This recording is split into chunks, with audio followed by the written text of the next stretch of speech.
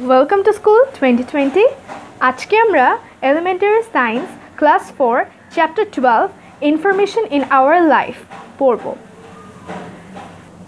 Last ক্লাসে আমরা page number 90 পর্যন্ত পড়েছি। আজকে পেজ নাম্বার 91 পড়ব।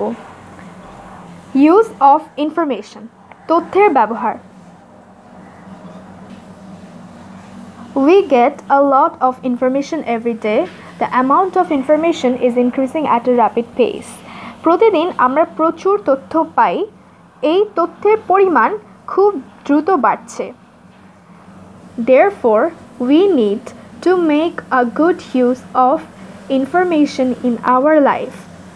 তাই আমাদের জীবনে তথ্যের যথাযথ ব্যবহার করতে হবে। The use of information includes the activities like collecting, storing, and sharing information. তথ্যের যথাযথ ব্যবহার বলতে বোঝায় তথ্য সংগ্রহ, সংরক্ষণ ও বিনিময়। The following steps show a wise use of information. নিচের ধাপগুলোর মাধ্যমে তথ্যের যথাযথ ব্যবহার পদ্ধতি দেখানো হলো। আচ্ছা, the use of information includes use of information, তথ্যের ব্যবহার কেমন হয়?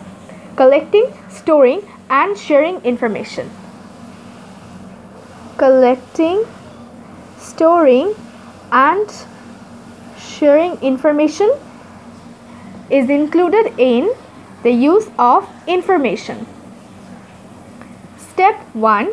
Deciding what types of information you need. ধাপ 1.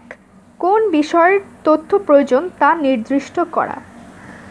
We may need different types of information at one time or another. আমাদের বিভিন্ন সময়ে বিভিন্ন বিষয়ে প্রচুর তথ্যের প্রয়োজন হয়। News, weather, events, ideas, or people's experiences are examples of information. এর মধ্যে রয়েছে সংবাদ, আবহাওয়া, খেলাধুলা, বিভিন্ন ঘটনা, উন্নত চিন্তাধারা বা মানুষের জীবনের অভিজ্ঞতা ইত্যাদির সম্পর্কে তথ্য। I want to know today's weather report. আমি আজকের আবহাওয়ার খবর জানতে চাই। I need information on the date of cricket match. আমি বাংলাদেশের ক্রিকেট ম্যাচের তারিখ জানতে চাই। এই দুটো হচ্ছে ইনফরমেশনের example. Step 2. Finding the ways and sources for collecting information. ধাপ 2. তথ্যের উৎস ও সংগ্রহের উপায় নির্ণয়। You must find the ways and sources that are best suited to the information you need. আমাদের অবশ্যই প্রয়োজনীয় তথ্যের উৎস ও তার সংগ্রহের উপায় নির্ণয় করতে হবে। You may get the information by observing and asking people. পর্যবেক্ষণের মাধ্যমে সরাসরি মানুষকে জিজ্ঞেস করে আমরা তথ্য সংগ্রহ করতে পারি। There are different sources of information such as people, newspaper, books, the internet, TV, and radio. তথ্যের বিভিন্ন উৎস রয়েছে, যেমন জনসাধারণ, সংবাদপত্র, বই, রেডিও, টিভি, ইন্টারনেট ইত্যাদি। Step 3. Collecting the information. ধাপ 3. তথ্য সংগ্রহ। Necessary information should be collected with the best ways and sources we found.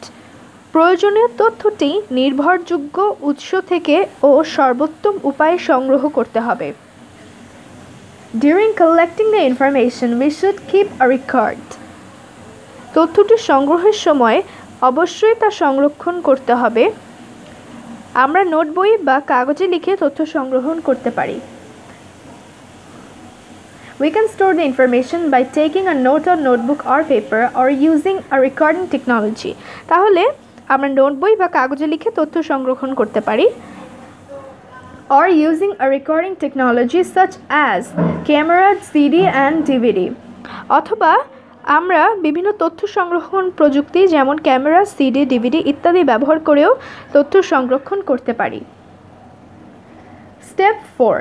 Sharing the information. ধাপ 4. তথ্য বিনিময়। Before sharing information, organize the information on the exercise book or papers based on your recording.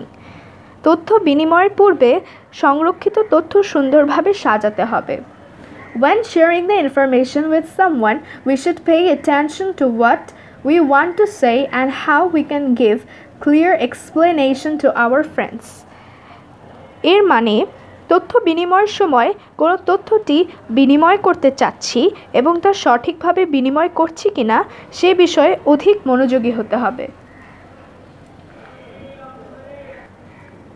If you like our videos, please share with your friends and don't forget to subscribe our channel.